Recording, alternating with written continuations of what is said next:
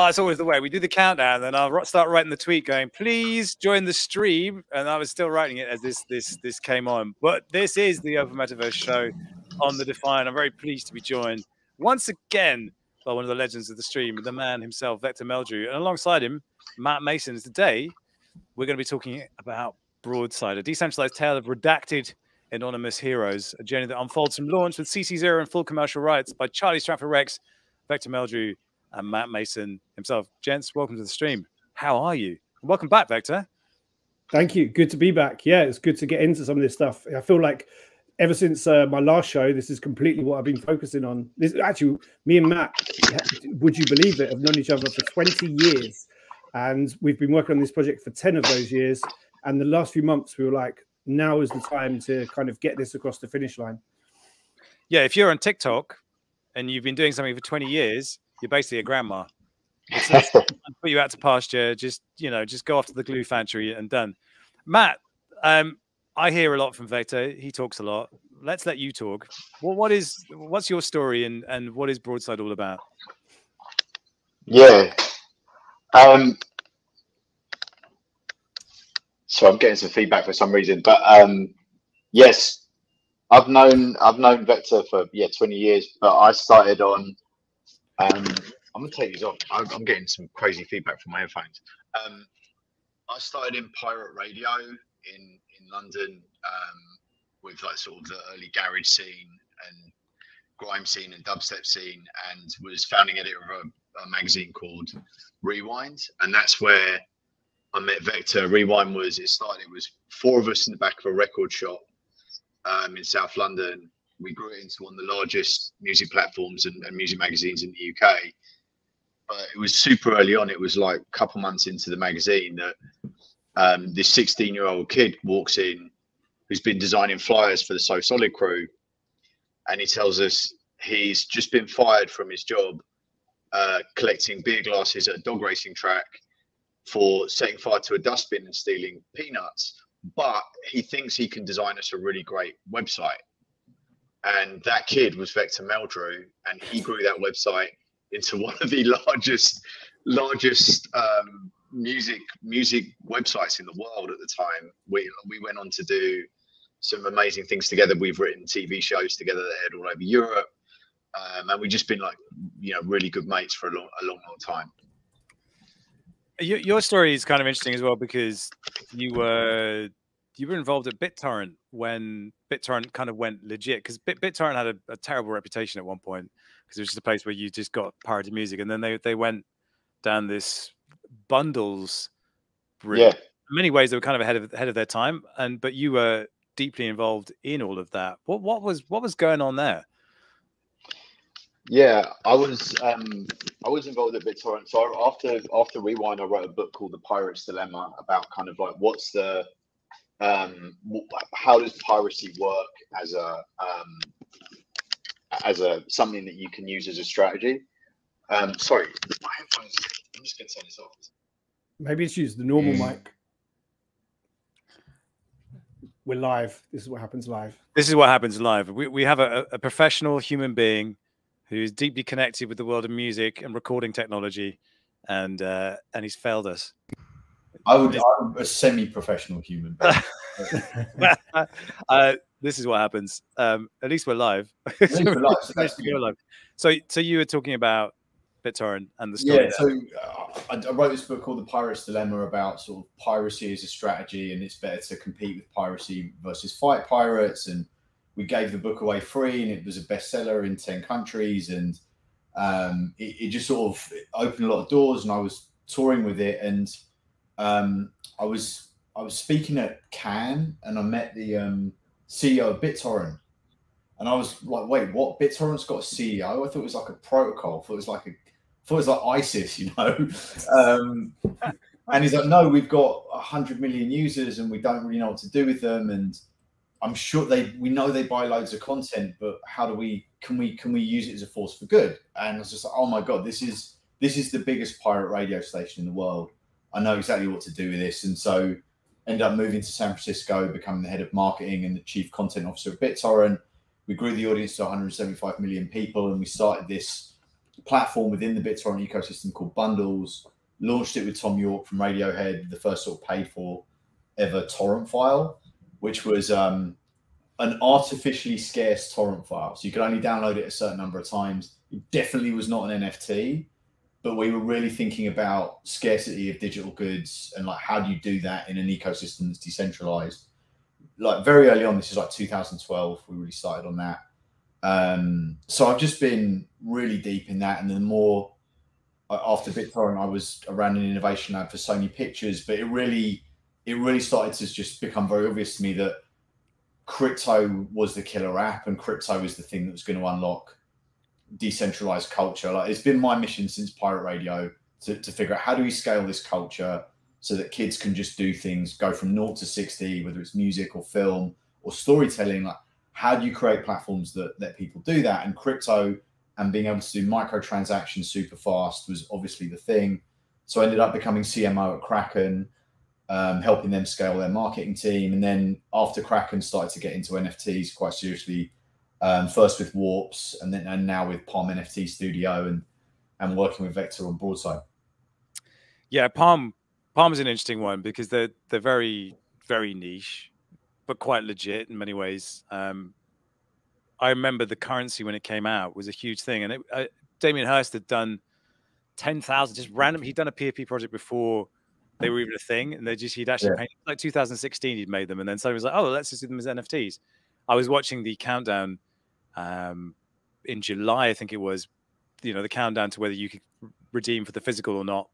And it ended up like 50-50 parity. Like 50% of people wanted the physical item, 50% wanted the NFT, which was shocking. I thought most people would keep the NFT, to be honest with you. So real art, people, has a place. So that brings you to where we are now. I just wanted to kind of rewind to something that stood out in your resume here. You were once named Best Pirate by Bloomberg Businessweek. That is correct. And you were talking about how it's not good to fight pirates. I could see myself in another life strapping on some leather boots and with a cutlass and just going fighting pirates. I think that's a very honorable profession. So yeah, being a privateer, I think, is the greatest. That's the right middle ground, right? Like a pirate, but you're figuring out how to do it legit. That's exactly. Well, I'm kind of being glib, but the feeling in cryptocurrency is that we are all pirates to a degree, and that we're all skirting around the boundaries of what's legal and right and possible. But in some ways, that has to stop at a certain point. And I guess this is the challenge that you faced with BitTorrent, is how to take the spirit of that community and turn it into something positive without losing the spirit of that community. And it's so interesting that you were hanging around the grime scene, because I remember very vividly when that grew up, and it felt like for about 2-3 years the most exciting thing that was going on, and then it stopped. And like they were all over TV, they were massively overexposed, and then it stopped. And it was just kind of weird. I look back on that sort of weirdly fondly, and I keep finding myself listening to old grime tracks and dubstep tracks and thinking, what happened to all those kids? It was so similar to punk, right? It was the same thing. Like, punk was like very, very short period in time. It just sort of exploded and then imploded. And grime had a similar kind of first life, but then grime had this reincarnation that Skepta led and is now become, it is still there. And I think that's sort of what happens to a lot of these cultures. Like, you look at them and they explode and then they sort of go away. Like, garage is still there, drum and bass is still there, dubsteps obviously took on a whole other mutation. But yeah, it's really interesting how these things sort of mutate. So I'm going to not let Vector speak, because we're going to show the trailer for Broadside, and then I'll let him speak. But yeah, this is a little glimpse of what Broadside could be, might be. It's a little bit spooky, a little bit weird, a little bit glitchy. Let's take a look.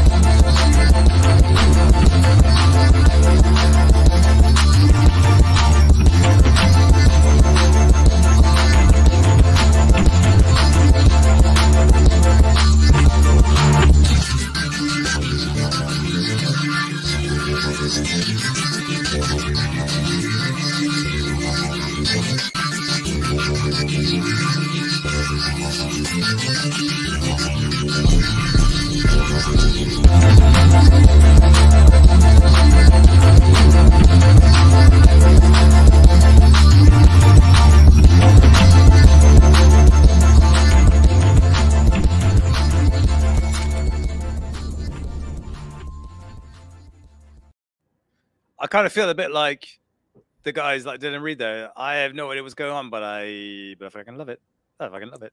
So tell me what is going on, Vector Meldrew.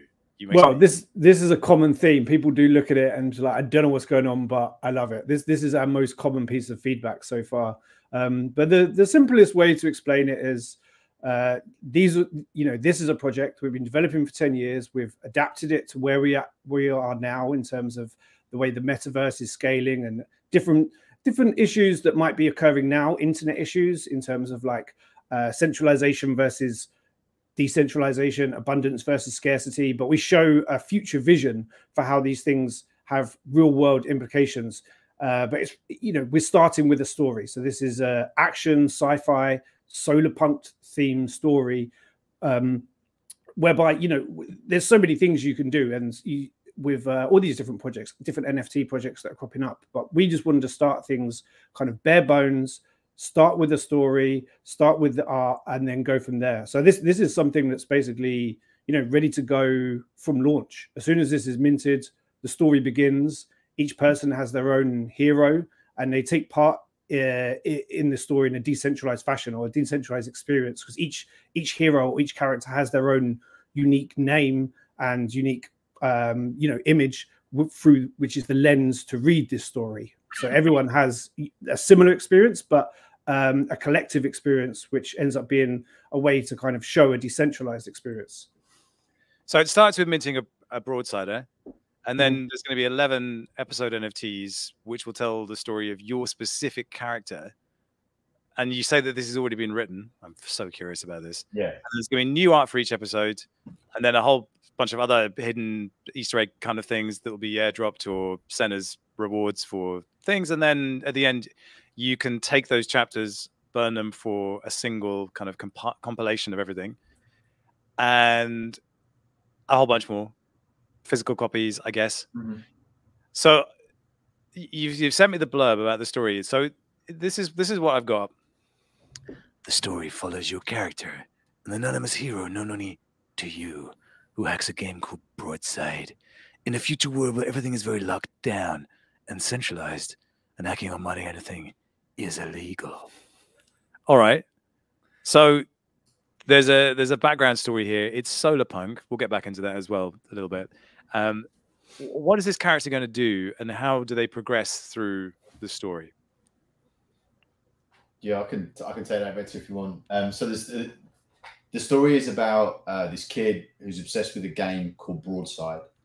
So Broadside is a play-to-earn AR game that people play in the real world. It's like Halo, but you play it outside. And you have armor, and you have NFT weapons and ammo, and everything's really locked down. I mean, this is one thing about NFTs that we don't talk about, to your point earlier, like piracy versus privateers.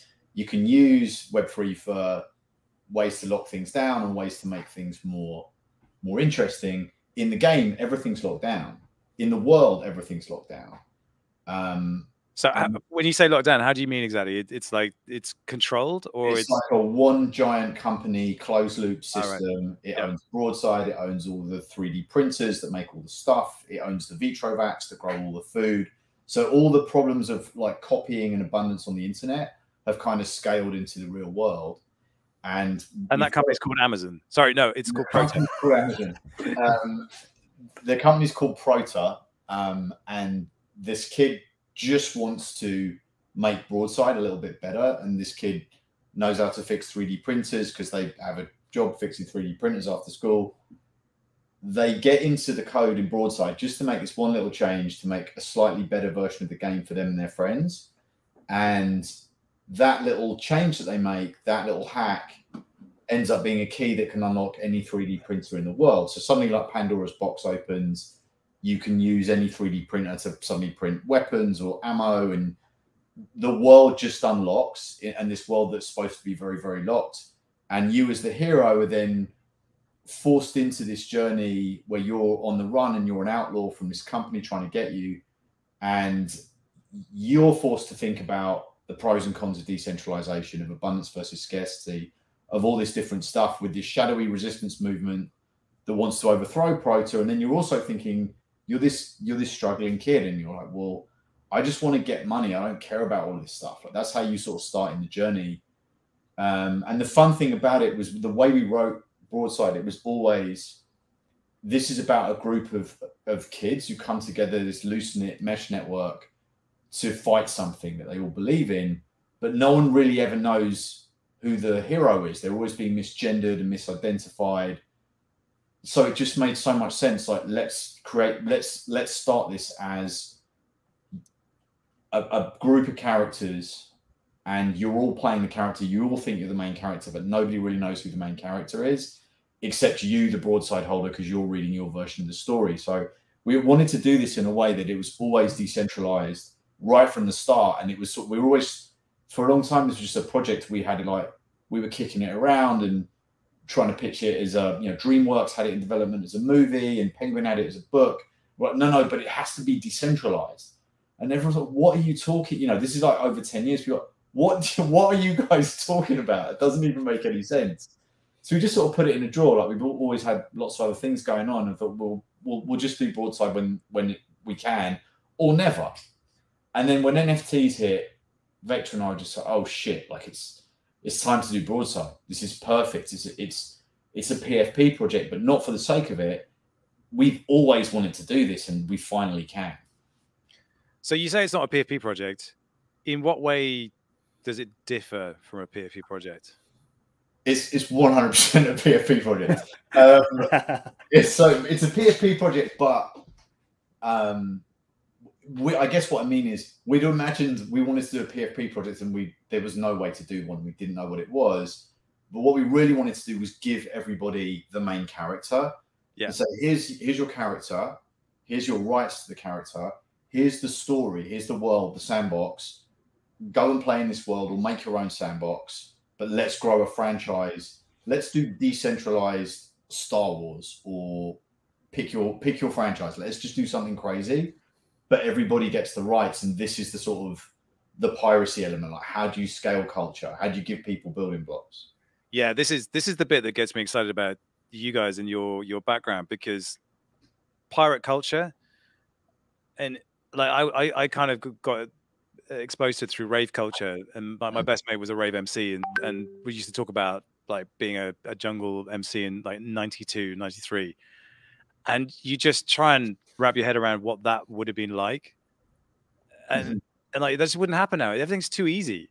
It's too easy to find the party. It's too easy to get things. But like, you had to work to find shit. You had to really put the effort in to get the record, to get that, that one pressing of a tune, and then get it to the party in one piece. Like, all of these things, that feels really human and kind of exciting and dangerous, and all these other things that like, just it's everything I love about crypto. And if we sanitize it and make everything too easy and too convenient, it all goes away. Which is, again, why I think when people say, oh, we should abstract away all the difficult things about setting up a wallet and hosting your own private keys, like, why? If you want to reignite the survivor instinct in people, you need to make shit hard for them, not easier. I don't know. That's just my feeling on it.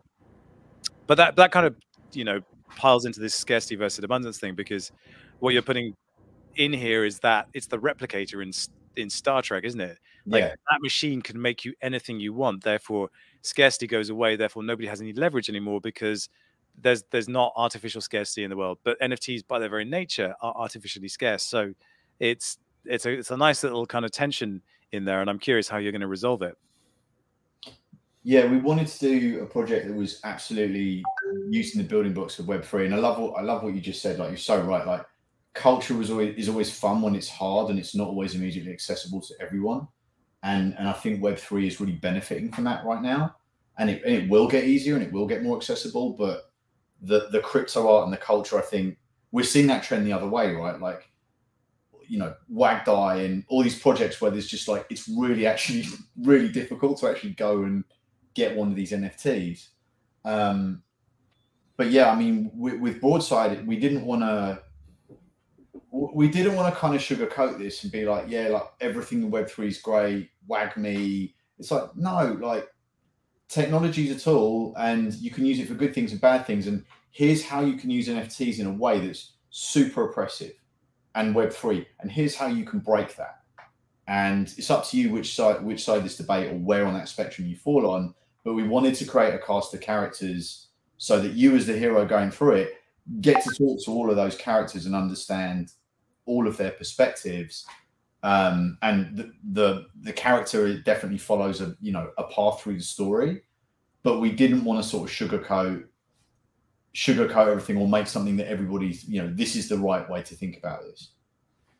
Yeah, I'm curious if you can give me a sense of what it's going to be like if you own one of these NFTs. What's the journey going to be like? What's the experience going to be like? And how does it unfold as a piece of narrative? Yeah, I mean, well, look, I want to turn it over to Vector because he's definitely not saying enough. But I think in terms of the way Vector approached all the art, I'm really glad you brought up like old like rave culture and like 92 stuff, because we really, Vector and I both sort of grew up in that era too, like kids listening to pirate radio, sort of jungle and everything before the grind scene and everything where we started to get involved. But like just obsessed with early flyers like old Dreamscape flyers and Fantasia and artists like Pez. And really we were sort of thinking about how does that connect to this solar punk thing and this vision of the future, and Vector really sort of took the culture element of sort of the rave scene and really translated it into something that feels super new to me. Yeah, I feel like we were incredibly aligned in that kind of ethos, pretty much because we started from the same place, having the same interests in the back of that record shop with working for a music magazine and getting that off the ground. So I feel like the concepts that Matt writes about, I just intuitively understand them, and I always have appreciated his storytelling abilities, and just bringing that to life visually. So there's different areas within this world that's been developed. Like, he's already touched on the game element. We're strong gamers. We both used to nerd out over some of the early Grand Theft Auto games. So the way that Grand Theft Auto lore gets so deep in that story world, we're definitely inspired by that. There's the rave culture element he touched on, that the story or the world has its own future music scene, which is rooted in the bass music that we both bonded over, but we've created a future vision of that bass music and what that means. It's under the term 3D bass, but what that means and what that stands for in this future world. Because again, there's all these different things that might not on the surface don't look like they align, but to us, we and probably to yourself as well, Robin, you might see the common thread through things like certain computer games, rave culture, pirate culture, remix culture, crypto. There's something in all of those which we feel connects really strongly and leads to quite like a deep story. So all these things and the way it's tied together with a music that kind of bonds it as a culture in the future, in this year 2037, all these things are kind of tied together under this same banner. So I think when people see it, they can see the potential of where we want to take this story in all those different areas, the music area, the gaming area, the cinematic action, science fiction type area that we've explored.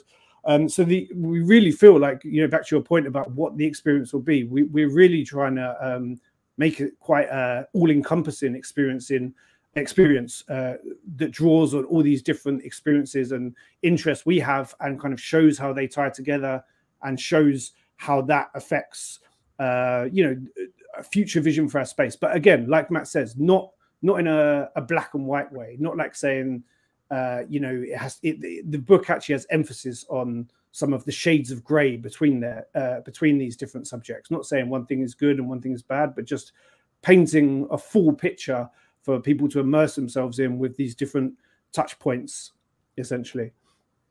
Yeah. So is it going to be puzzles in Discord? Is it going to be animations? Is it going to be comic book strips? What are we going to get exactly? So yeah, you start the journey. There's an interesting sort of piece we're doing with the foreword, which will sort of unfold just before the launch.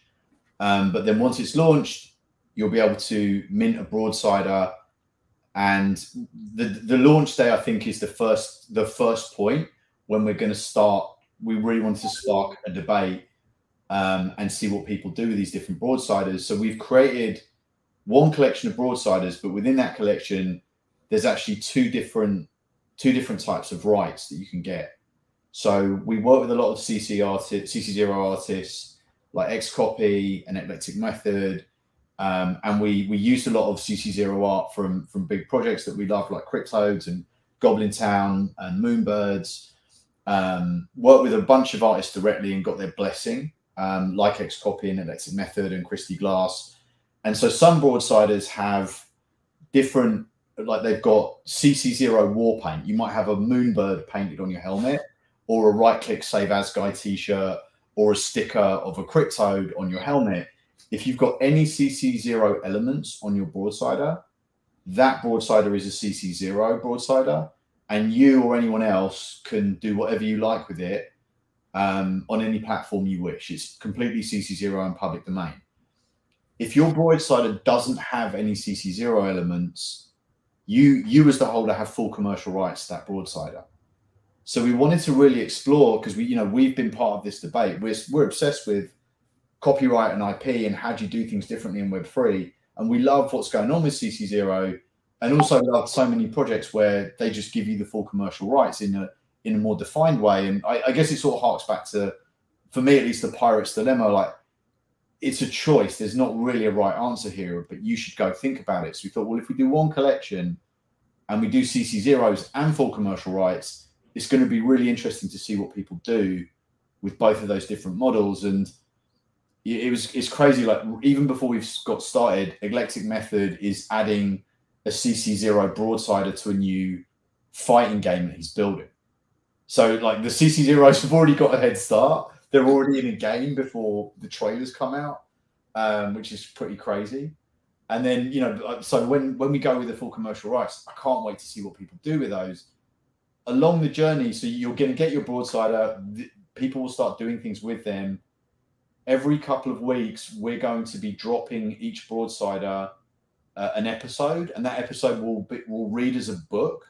So like a chapter from a book with unique cover art that's about your broadsider. So if your broadsider is called Robin, you're reading a story about Robin, and everyone else is reading a different story about their broadsider.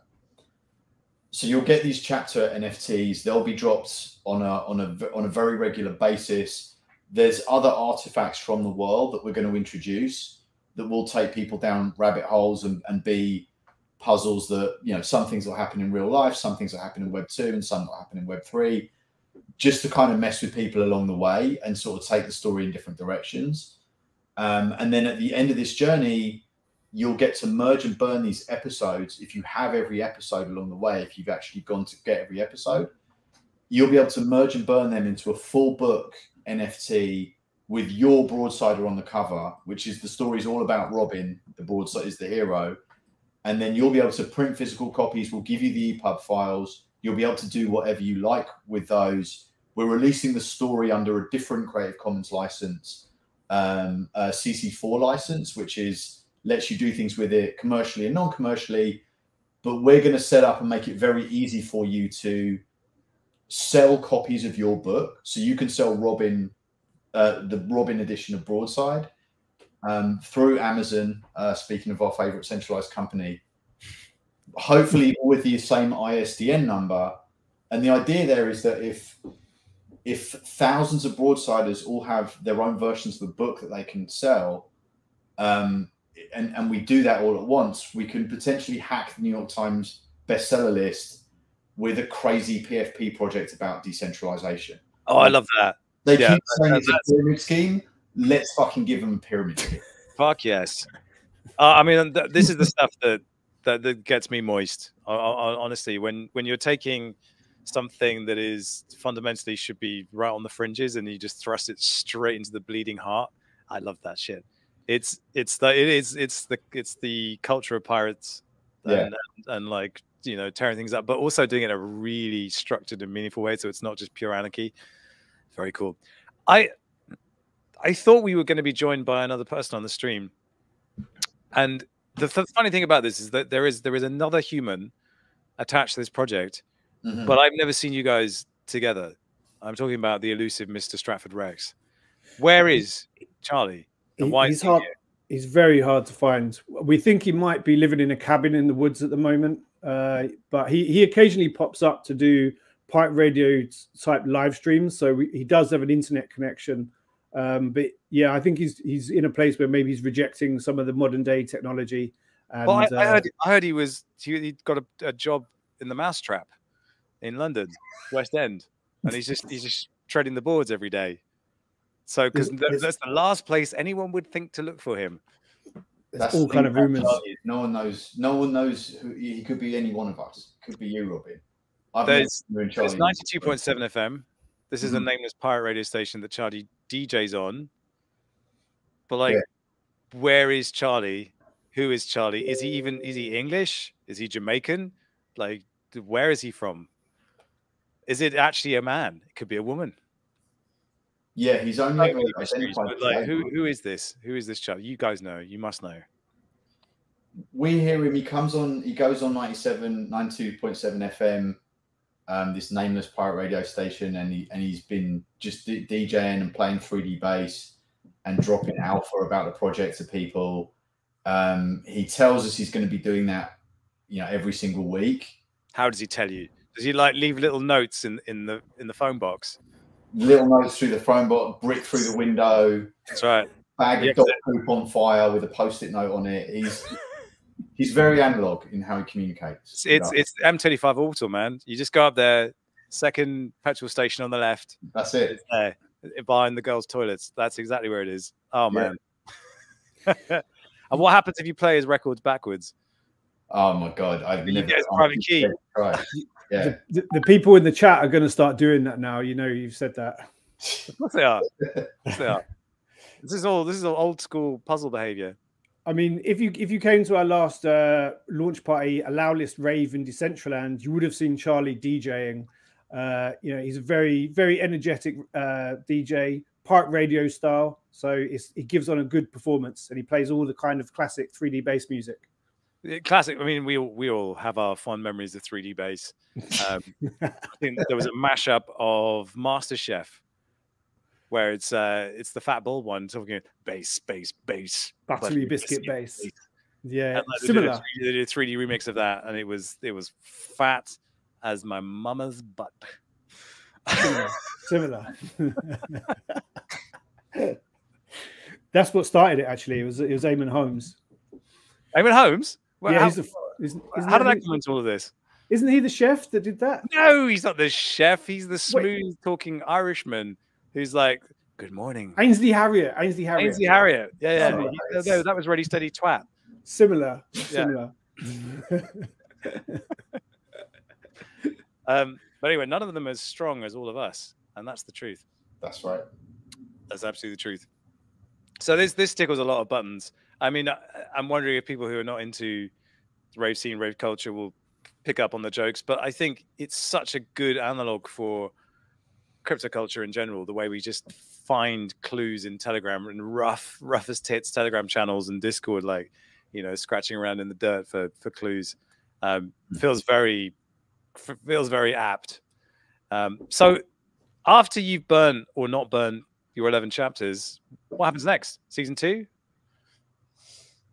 Yeah, season 2, and we're very focused on season 1, and we're not, you know, we're still thinking about season 2, and I think we want to see what happens with season 1 and what people do before we make a lot of decisions. But yeah, look, we're really designing Broadside so it can plug into a lot of different ways to extend the story in different platforms. And you know, both Vector and I, in the other work we've been doing in Web3 and NFTs, have been getting to experiment and think a lot and work with a bunch of different brands and IPs and stories and platforms and auction houses and artists. And so, yeah, we've got this crazy sort of map of string and pins in terms of these are all the ways Broadside could go, but sort of want to see, oh, what does the community start doing with this? And then like, let's go where they're going and keep sort of building in a way that elevates everything that everyone else is doing with the characters. I mean, it must be funny for you because you've shepherded this project through all the different stages of grief when it comes to trying to get it produced. And now suddenly, like, it's hard when you come up with a project and you know the ending and you've built the shape of it and you can go and pitch it in 60 seconds to suddenly have this open-ended version of it that isn't really open-ended, but it's also got this open-ended component to it. How ready are you to let go of your IP? Or are you still kind of, you know, a benevolent dictator on top of it all? I think it's been built in that way since the start. I think that was always the problem that we had when we were pitching it through the conventional routes. As Matt was saying, wanting it to be decentralized in some kind of fashion, but the platform or whatever not being quite right for it. So I think that. I know for a fact, you know, Matt and Charlie have both been thinking about these things since, you know, for decades now. I mean, one of the reasons actually I understood Bitcoin a bit more in 2013 was because I'd read Broadside and I understood the concept of decentralization a bit better. So I feel like, yeah, it's ingrained in that. It's suited towards NFTs as a platform and as a media distribution format. So where it goes, there are outlines for season 2, season 3, various other verticals, but it's definitely about, you know, seeing where this first phase goes, starting with the story, as we're saying, and taking it from there. And all those different pins and those different pieces of string on that board of where things could go, figuring it out organically and with the community and based on sentiment. Well, we've got a question here from Devrox. It's a slightly baffling question. Is this on Palm or mainnet? Palm is a mainnet. I think you mean Ethereum. Like Palm is its own network, and it has a. It's on ETH mainnet. Yeah. Oh, it's on ETH. It's on ETH. 2. Ethereum. It's 2.0. Yeah. That's good. Why not on Palm? Is there any particular reason for that? It's not really this is, you know, this is Palm is very much focused on existing IP and really good for that. I think this is very new. This is very much like an ETH Web3 independent IP type project that's, you know, kind of, you know, independent creators. So it's a different kind of thing. It's where the audience is in there. And I think when I have a lot of people showing me Solana at the moment and talking about how kind of more advanced it is and how great the community is, and I honestly have no bandwidth to take a look, but I'm sure it's the case, like the XTZ and then Henny thing. But like, yeah, if you like the people that I know, or everyone's on Ethereum for better or for worse. So you know, I have to say something in Tom's defense, but like, you're absolutely right that this is the audience for this project. It's such a sort of focused project on decentralization, very targeted at degens who are all on mainnet Ethereum, and it didn't make sense to do Broadside anywhere else except on mainnet. You know, as we go and think about different things we're going to do in terms of airdrops and free mints and some of the larger pieces of the puzzle that will come out, we're looking at a number of different L2s and side chains as solutions for that. But the thing with Palm is, and I obviously, as being part of the Palm NFT Studio team, have a good understanding of this, is we're being very deliberately slow with how we launch the Palm network and roll it out. Like the Palm Foundation is getting stood up. It's a very separate thing from Palm NFT Studio. So we, the company that started the Palm NFT Studio, it was us, Henny, Candy, Consensus, a few others that started the Palm Network. We're being very, very, very sort of slow and deliberate about how that's rolling out. There's been no airdrop or anything sort of assigning value to the token, because long term we think that makes the most sense for large companies who are going to bring lots and lots of users into the space. And it's just a completely different. I think over time it's going to, like, if we were doing Broadside in 5 or 10 years time, I don't think we'd do it on mainnet necessarily, because the gas fees and the congestion is going to be so high that probably everything's going to move to L2s, roll-ups and side chains. Like, that's the way Ethereum's been built. But right now the action is on mainnet for a project like Broadside, and we want people to be so experimental, and that really was the right thing for it. But I would love to do Broadside drops on Palm as it made sense on an ongoing basis, for sure. So we have, we should probably name check the artists that are kind of featured here. So we've got Xcopy, Wrecked Guy, Moonbirds, Goblin Town, Nouns, Blitmaps, Christy Glass, Cryptodes, Eclectic Method, Grills Gang, Robness, Max Osiris, and more. How did you go about doing that? That's a lot of conversations and a lot of prodding to make something like that happen. It really is. It really is. I mean, but this is also partly the beauty of CC0. So, a lot of those projects are open for people to use. Obviously, there's still an element of, because I'm an artist and I speak to these artists every day, I still feel like I need to get their blessing and their permission for using certain things. So, famously, Xcopy, for instance, went full CC0 about a month or so ago now, and it raised a big debate. But we were talking about using CC0 art before that. So I would message him, but like, hey, I love JPEG Summer. I think it'd be perfect on this thing. Can I use it? And he's like, yeah, sure. And I was like, okay, it was quite straightforward. And I'd even send him stuff, and I'd be like, am I going too far with this? Like, I'm kind of using it on a full helmet. And he was just like, no, far's good. Like, go for it. So it was honestly quite easy and quite surprising. But then obviously, he just went full CC0 of everything, made it all official, probably about a month after. And that's, sparked an amazing debate within the NFT community. And some people are like, oh, it's the end of artists, rights and royalties and etc. But I think it's just a testament for how, certain artists being CC0 friendly, and the way that their work can be used on certain projects can play into another level of creativity and another level of rarity, because I haven't seen a collection that's utilized this in a way. Like we say, we've split the rights between work that has CC0 on being CC0 rights for the holders and full commercial rights for the holders. So there's a next kind of experimentation that will show things, and in terms of how the market responds to that level of rarity and rights. So also I would note that we wanted to do this conceptually as well. It's not just about using these artists' work for the sake of using their artwork on a piece. We're also saying in the story that the reasons for these choices in copyright and how that plays into the narrative. These kids are basically pulling up famous relics from the past, like artistic relics from our period that we're creating now, but they're in the year 2037, and they referenced Rob Ness, or they'll reference Trasher, or they'll reference Xcopy as a historic thing that then sits in places like the Louvre, as a statement piece in the same way the Mona Lisa would be.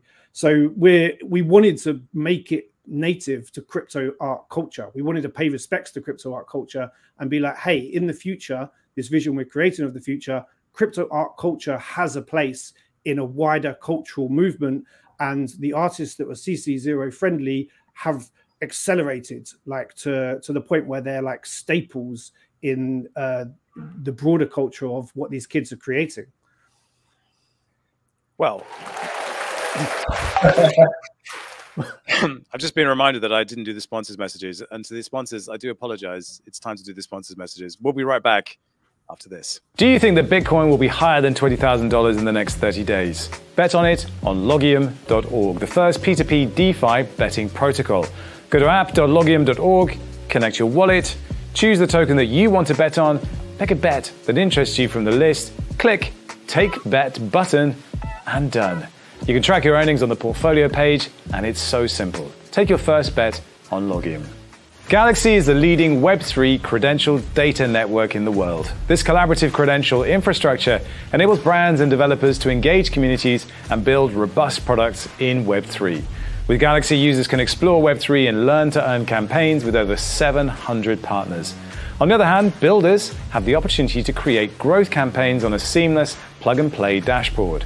Galaxy is constantly innovating, introducing Galaxy Passport, the one-click solution to verifying Web3 identities. Mint yours today.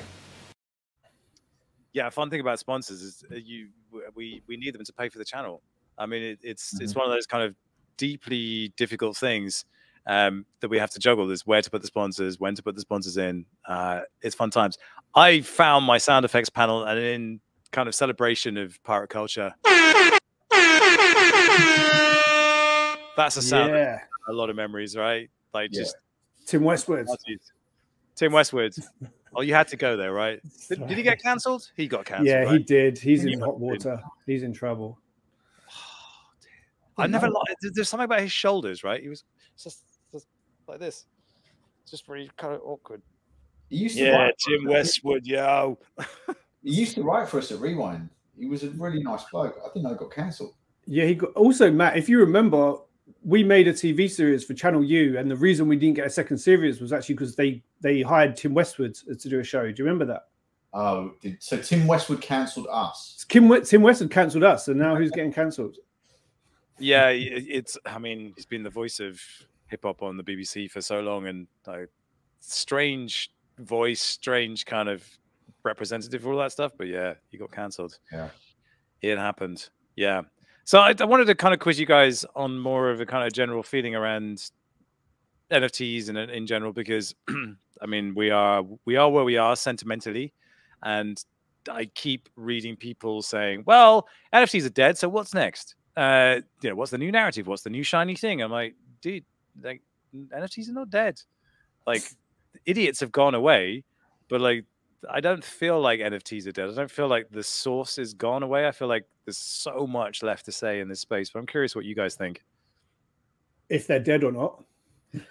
Well, I'm not dead. Are you dead? I mean, you're a blue alien with boggly eyes. You must be in some way dead.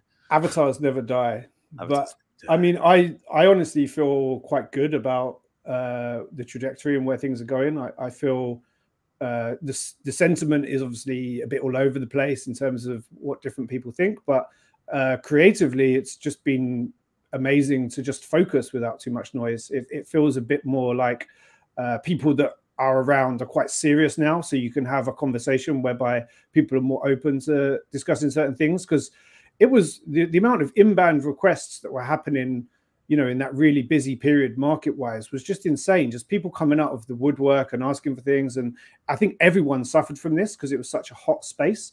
It just feels more pleasant now, and it feels more relaxed. Obviously, there's, you know, headwinds against us, all kinds of macro or crypto market type stuff, but we're not really too focused on that. We're honestly just really happy to be getting this project out, and we actually feel like now is a better time to be releasing this project, because, you know, we want to tell a story. This is the meta that people discuss, is storytelling NFTs.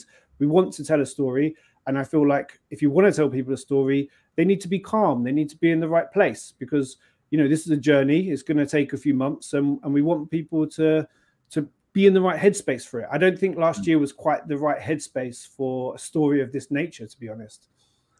Yeah, and I'm going to put this one to you, man. What is your definition of story?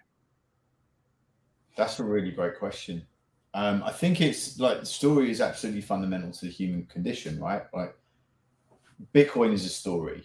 Religion is a story. Like a shared fiction is absolutely the reason that we're different from all other animals. It's because all of us a group of us can believe in something together in a way that, like, sapiens is all about this, right? That book, Yuval Harari, like, yeah, that's what's different about us. That's why we evolved, and other, like, that's why we have cities and technology, is because we can explain something to other people and they can imagine it and all get behind it. So, like, I think story is fundamental to the human condition, but this is also the thing that I think's been missing. Like, for me, like, you know, our NFT's dead. Like, I don't know, like, I was at BitTorrent when decentralized technology was dead. I was at Kraken when crypto was dead. Like, I'm used to building when everyone's saying things are dead, and then, you know, next thing you know, oh my God, like, you know, these things have just scaled beyond anyone's wildest imagination. Like, that happened with dubstep. Was 50 of us in one club on a Monday night on Oxford Street, and then like 10 years later, it's Skrillex on a billboard in Vegas. Like, nobody in the club in London knew that Skrillex on the billboard was coming. And I think this is the sort of condition, like, that we've grown up with Pirate Radio, is if you create building blocks and they're good enough and the story around them is strong enough and the culture around them is strong enough, it will go. And it doesn't matter if you're not in control of the direction it goes in, you're going to create something great. And I think the people, everyone I know building in Web3 right now is making building blocks like that. And everyone is like, NFTs are dead because my bags are on fire. So, all right, well, that's fine. And I'm sorry your bags are on fire. Mine are on fire too. But that's not the point. Like, and I think the thing we haven't done well collectively in Web3 yet is show people or involve people in, no, this isn't just a JPEG. Like, this is a new way to tell a story. Like, someone asked in the chat, is music a big part of this? The way that music, the way that culture, the way that fashion, the way that all these different dimensions unfold in Broadside, and let the user then take those and do other things with them. Like, these are we wanted to do this because we felt that this needed to be done in Web3. Like, we're so excited about, we've been trying to tell this story for 10 years. We just didn't have the tools. And similar thing with Warps. Like, Warps is an amazing project, but behind it is this AI music engine. And it was like, well, what do we do with this generative music? Like, where do you do it? There's all these projects plugging into Web3 now, because we've never had a tool set quite like this for just decentralizing culture at scale, and letting other people go and play with things. So I'm really excited to see. Well, I love it. I love it being dead right now, because it means we get to do things like this and put these building blocks out there. Yeah, you talked about the new tools coming out. We've got Stable Diffusion and Midjourney and DALL-E, and the things that are possible with those tools now are frankly astonishing. Yeah, but they are not story. They are like the lens I put on my camera. They are like a pen. The story doesn't write itself yet, and if it does, then you'll know that it's written by the hand of an AI and it's valid as a piece of literature in its own right. But I always wrestled with kind of what essentially is story. I put a tweet out a few weeks ago asking people to kind of send some thoughts on that, and they inevitably end up quite long. So a story begins when the main character has an idea, then seeks the idea on a journey, then adversities, allies, enemies, injuries, etc. ensue. And just when all seems tragically lost, the character recalls the idea and experiences an inner transformation leading them to safety. And I said, no, that's a plot. Right. Yeah. Someone else said a beginning, a journey, and ending. Again, I think that's a plot. So for me, boiling it down, it's actually much more like comedy. So I think it's at its most pure, it's a setup and a payoff. So a setup determines the conditions, and then a payoff is satisfying because if it's done well, you feel something. And there's a gap between the expectation and result. And that for me is where story is. It's literally setup and payoff. And so the craft of defining those two elements and balancing them out and making them worthwhile is what story is about. And I think if you can break it down to something as simple as that, it gets very easy. But like everybody wraps story up in this huge kind of argument about, oh, it's this and it has to have this. No, it doesn't. Like a 10-second advert can be just as compelling as a piece of storytelling as a 90-minute film. But that's because it's great storytelling.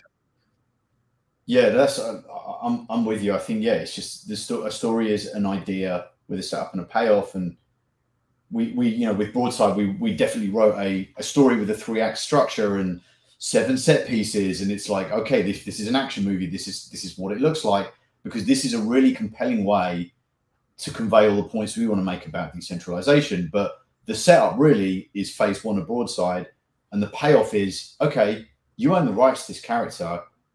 You know what, you understand this world now. Go and do something crazy with this character. We can't wait to see what people do. Yeah, absolutely. And I'm tracking YouTube a lot at the moment because I'm kind of just obsessed with it, and obsessed with particularly the Mr. Beastification of YouTube, and looking at how people have copied him and copied the spectacle creation engine, but they suck at storytelling, and they suck so bad. It's kind of like, if I shout really loud now, we just keep this going. It's like that. It's like it's like the horse racing. You just can't take your eyes off it. But like, nobody wants that. There has to be nuance. There has to be light and shade. And in those moments where you bring it down, and suddenly it's like the bass drops. That's a piece of storytelling. It's oh my god, it reminds me. There's an SNL sketch called When Will the Bass Drop? And it's like a DJ, and he's just there like this, and it's Andy Samberg just going like this, and everyone in the audience is like ready for it, and it never drops. And it never drops, and it never drops. And then when it finally does drop, everyone explodes. That's but it goes on for like 6 minutes, and it just doesn't stop. It's very very David Guetta kind of. Yeah, I love that sketch. It's good. It's good. So what are you guys excited about? Who's doing storytelling well? Or have you not had a chance to look beyond the borders of your own project recently? Yeah, we have been very immersed in the project recently, and especially in recent months. But I actually hark, but I think it was you that opened my eyes to the level of storytelling that's currently being played out in cyber brokers. I know that you're a lot more knowledgeable. You're a cyber brokers fanboy, I know. But I do the podcast. I'm allowed. Yeah, I mean, I feel like they're probably hitting it most close to the mark recently. What do you think? I'm biased. They have a decentralized writers' room. They have. I mean, I know who's been helping them put that together, and it's like some of the most hardcore Hollywood like people around. That they do it right, and there's still a long way for them to go. And I think Josie's still figuring out how the art, the mechanics, the gamification, and the quizzes like marry together. But yeah, it's rich. It's very, very rich. Yeah, and I don't know if you follow Rick Galbraith as well on Twitter. He seems to be making a name for himself as the Web3 storyteller. He's got a few things going on under his belt. He's got Tales of the Shroom, which seems to be one of his main ones. Have you seen that? I have not. Rick Galbraith. Rick Galbraith. He's got a punk avatar. Always harping on about story on Twitter. Oh god, yeah, he's doing it really well. He's doing it really well. I got to big up. I mean, DC Comics and the Bat Cows, what they're doing. Again, I'm part of that, so not to pump my own bags, but obviously they're very good at storytelling, and it's been a pleasure working with a massive centralized company like Warner Brothers, and having them be just very, very, very progressive about storytelling with NFTs. It's just that seeing something at completely other end of the spectrum from Broadside as well. I think Web3 is going to continue to go in both directions, but the storytelling piece is important across the spectrum. Yeah, interesting. I did not know Rick Galbraith, and now I see it. I'm like, oh no, there's someone else harping on about story. I'm obsessed with story. Yeah, it's like these primal building blocks of how we make something that should be boring, delightful. Just obsessed. Yeah, he made his name with the Punks comic. I don't know if you ever got one of those. It was that was one of his first ones.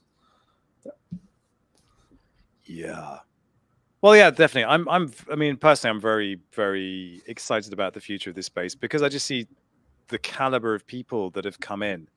It's not like shitcoins. Like it's very hard for me to judge the value of an Ethereum developer, because I have no frame of reference for it. But in the creative space, like when I look at it, I'm like, whoa, this is dope, like genuinely dope.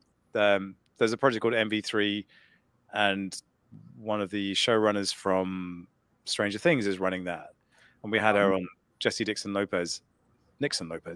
She's awesome. Like, this is someone who's like busted through the glass ceiling in Hollywood and actually experienced all of that, run writers' rooms, has our own show with Apple. It's like, oh my God, you're in this space working here. Like, what a privilege, you know, for us to be kind of that close to people of that caliber. It's really awesome. Yeah. Wow.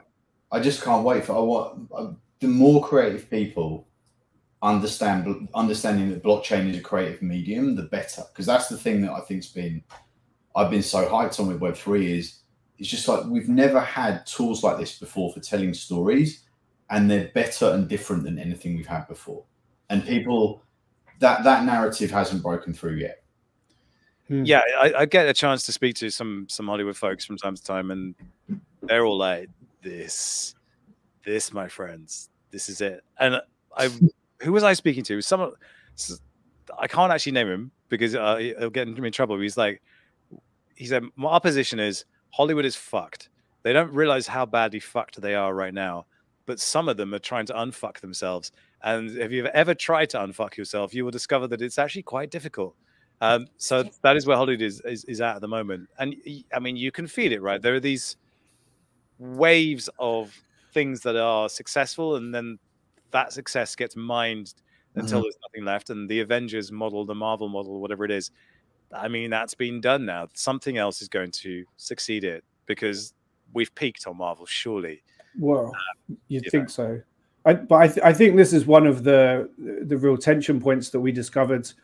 Both me and Matt actually separately in some ways and together, but the Hollywood machine and essentially pitching IP through their existing avenues is not only quite time consuming and very slow moving, but it's also like it's a bit like death by a thousand cuts. You really have to mold your ideas to different things as you go, and that morphs and that changes. You know, this is the journey we were doing in very as aggressively as you can in the slow moving industry. But for the first 2 years before NFTs, I was very focused on that, and I just kind of got to a place with it whereby it felt like I was constantly had a begging bowl, and I was asking for money to make ideas, and it just felt like, you know, I felt like I got really far, like you know, in terms of making some movements. But when I got to a certain place, I was like, I haven't even got anywhere. I'm actually at the start, and I'm not even that much near the start. This is going to be a decade-long process and by then so many things can change. So, you know, it just feels difficult, especially with all the big IP now. Like, it's hard to get good slots because it's just dominated by all the big franchises. So it felt like something had to change, and that was a big moment for me and Matt when we'd kind of had enough of those routes independently, and NFTs came around and something clicked, and we were just like, wait, this is the next generation of how you get stories and intellectual property off the ground, because the old system is very much broken in some ways. So yeah, it's, you know, that was a big thing. That was a big thing that changed our perception and set us on this journey. And I hope that more people can kind of come around to that and realize how powerful a shift it is that's happening. Just think about it for a second, like the stats that you can get now, like on NFTs. Like, NFTs are dead, right? It's crypto winter where it's all dead, it's all done, everybody's down bad. If you go and try and do a stream on Twitch, you have to grind and grind and grind to get 3 concurrent viewers. If you want to do a book deal, which is much easier than selling a screenplay, you've got like a 1 in 100,000 or 1 million chance, and the average American buys less than 1 book a year, and that number's dropping. And 3 million books come out a year or something. 60,000 songs come out every day on Spotify. 30,000 apps hit the App Store every month. If you want to launch an app, you have to go and spend $4 or $5 to get a user. You have to do all this stuff. If you launch an NFT project right now, when crypto is dead and it's all down bad and terrible, you will get people mobbing you to get on the allow list so they can buy your thing, so they can be part of your journey. If you start a Twitter space about that project, you'll get 80 to 100 to 1,000 people in there, depending on your project. Like, people keep talking about how bad things are in Web3. It's better than any other ecosystem that was used for promoting culture than I've ever been in as a creator in 20 years, right now, when it's at its absolute fucking worst, it's still the best thing I've ever seen. Like, this is the tool for scaling culture from 0 to 60. Like Lex said, so you don't have to go with the begging bowl and ask for someone's permission and get notes, because all of that stuff gets in the way of telling your story. And if you get to tell your story and it connects with people, then you don't go with the begging bowl. You go and you say, this is the story. Look at this army I've got. We're going to do things the way that we're going to do them to tell the story properly, and people listen to you. And that's the whole thing for me, like scaling pirate culture. That's what it means, is getting creators from 0 to 60. And if we do nothing else with Broadside, I hope we just get to show people this is another way to try and tell a story and see if it can work. Yeah, there's a lot of gatekeepers in trying to get traditional things made. And so you go through this dance where somebody will tell you that they can get access to this actor. And getting talent attached is this thing, and then you've got them for like a year, and then they get on another project and they wash out, and suddenly you're back to zero again. And then suddenly the landscape's changed and horror movies are not hot anymore, and then this has changed. And suddenly this actor has changed the game, and they're just over here. And like you're going, we were, and then you're like, oh, well, love to do a general meeting with you. Like the general meeting, if you don't know, you turn up, you have a meeting. They say a lot of very nice things about you. You never hear from them again. And you go to lots of these in Hollywood, and they are soul destroying, but they're basically just at some point, something might click. Web3 doesn't do that. And Web3 gets a lot of shit for scams. A lot of ideas get spun up. A lot of shitty ideas get spun up, get invested in, get turned into something and collapse. But I tell you what, if Hollywood operated on the same system where things got spun up and failed rapidly, they would get to a place where more risks were taken and more interesting things got made, because outliers would slip through. Whereas what we have now is like the safe bets, and they're not even that safe, because nothing in Hollywood is safe. Those are the ones that get invested in. Whereas what we have now is a system where shit projects fail really fast. And so good projects don't have to fight against them, because people just move on and they get burned and they learn. And like the education, the speed at which people learn and start to self-select is incredible. And so I'm really thankful for that, because even in the shittiest projects, there might actually be something really good, and someone will steal it, because that's what we do, and then fork it and turn it into something else. So just being exposed to all that and seeing stuff fail and live and die, and talent pop up and talent be attracted, that's why this space is exciting, because it just draws people out of the woodwork into a shared experience of like, we don't know what the fuck's going on, but it's better than anything else. Yeah, and it was also quite it's definitely a better system in loads of ways. Obviously, there is the element of people just hijacking the format of the generative drop and just not really developing it, and then that's obviously where attention goes away eventually. But in some ways, that format still has a lot of value if you compare that to the old Hollywood pitching format, or even just going around to broadcasters. Like common feedback from broadcasters in these kind of general meetings that you might have, which I almost feel is like a fob off piece of feedback, but they will often say, well, if you go away and you develop financing and you develop an audience, then we can re-review the idea. But you know, back in the day, how would you realistically do that? You could maybe through social media, but for a new piece of IP to develop some kind of social media interest and then also develop financing is near impossible, like quite difficult. But now, you know, the system we have now, you can do that. You can rapid prototype, you can rapid build an audience, and you have a way to build funding. So again, contrasting it to the old systems, it still looks a lot brighter, and it still looks a lot more exciting, and it kind of combats all these old systems, these old dead ends that you used to find yourself in. Yeah, we've been there, and it's hard to explain to kids who've grown up on YouTube, just able to do whatever the fuck they want and building audiences on TikTok, like what the trad grind of this shit is. Because like even just to get to a point where like the camera you can shoot on, for instance, from my world, was good enough to make you look like you kind of knew what you were doing. Well, that was a journey in itself. Now you just, you know, an iPhone was good enough. Crazy. And I'm not complaining about that, because I learned a lot grinding my way up. But it's also, there's a certain kind of level of just experience that I think a lot of young projects just don't have. And they don't, you know, we're creative. No, you're not. No, you're not. You just copied someone and then got an artist. That's not creative. Show me what creativity is, and then we can talk. I'm ranting. I've got an explosion. Do an explosion. I don't have an explosion. I gave my stream deck away to someone else, so all I've got is. Oh, that's good. That's good. All right. Oh, I got a drum beat. This is like a Victor Meldrew set. Similar. You have to come to our next Allow List rave. Oh yeah, for sure. I'll be right there.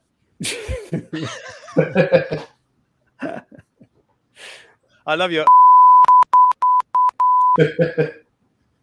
Don't talk dirty to me. I can hear what you say.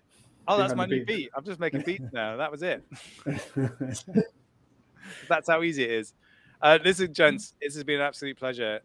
Final thing is, I think the folks out there who've been spamming us with Batman emojis. I told you the Backhouse crew, man. Big up the Backhouse. The skulls and the skulls as well. The skulls are Broadside skulls. This has been hands down the best stream we have ever done for audience engagement. I've just been having a blast. Really through these, but I'm sure these folks are desperate to know when Broadside. It's a good question. Soon. Oh, for God's sake, you don't have a date. The tradition of all the Backhouse fan will appreciate this soon. Oh, soon. All right. Well, you've been working on it for 10 years, so what's another couple of months? I mean, we're thinking. Yeah. No, it won't even be a couple of months. There won't be a couple of months. Awesome. Yeah. Just be ready. Tell them to be ready. Follow Broadside NFT on Twitter. Follow Broadside NFT. Have you guys got a TG or a Discord or anything yet? No. We're actually we're not too sure about Discord just yet. We want to roll out a story through Twitter and that be a kind of narrative touch point. Edgy, I know. Pirate Radio.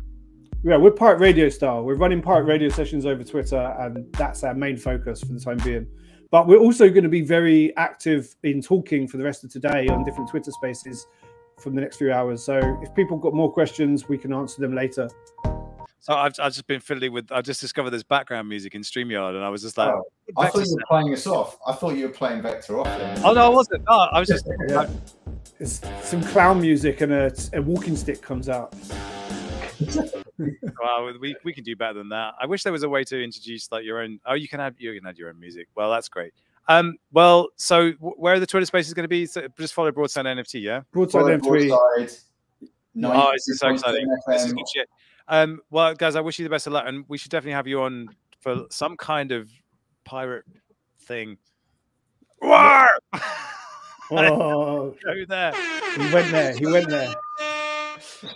But yeah, very best of luck. This was Matt and Victor Meldrew from Broadside. We don't know when it's going to be dropping, but it will be dropping soon, and it'll be a blast when it does. Thanks very much for joining us, guys. I wish you the very best of luck with all of it. Thank you, everyone. Bones up, bones up, bones up. With that, it's time to end.